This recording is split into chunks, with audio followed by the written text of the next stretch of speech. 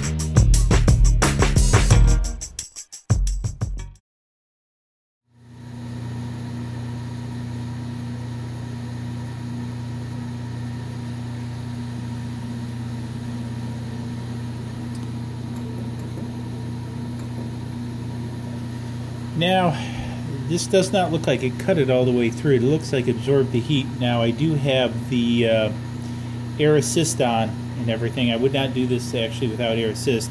So I kicked up the power, and I'm going to do another run and see what happens.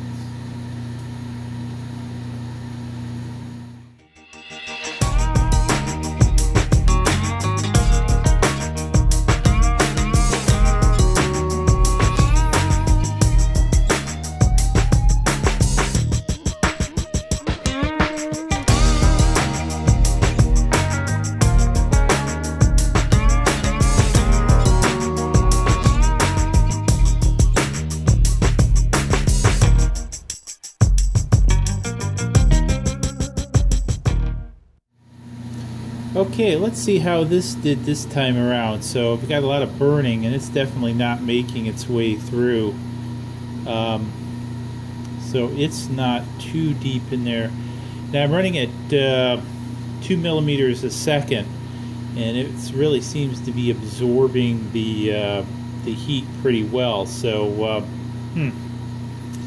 it is not cutting it out, and as you can kind of see, but this is where it came onto the piece, so it's really not cutting down that far. Let me turn off the infrared camera over here. So let me try another test cut in the back here.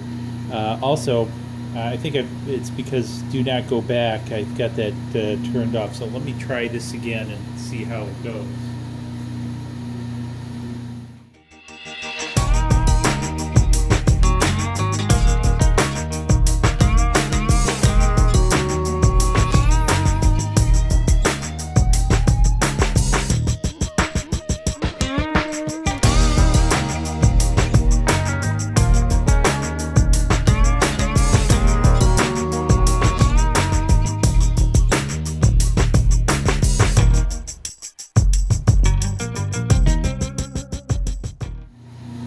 Okay, let's take a look here.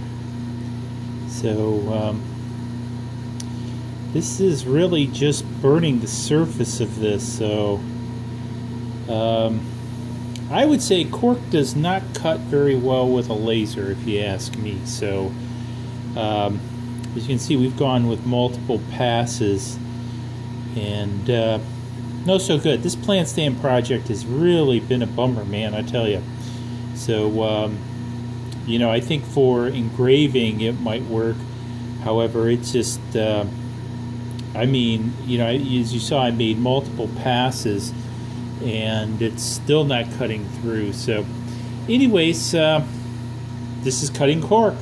So let me know in the comments below if you've been cutting cork. I've got some thinner stuff I'm going to do another video on. This is actually pretty thick. This is probably around a 1/4 inch thick cork. So anyways, let me know if you've had success in the comments below, how you've done it, and that I'd be interested in hearing. Maybe I'll do a video on it and share it with others. So again, let me know. Thumbs up, subscribe. See you in the next video. Cheers. Please click like below and subscribe to the channel to keep up to date on all of our projects.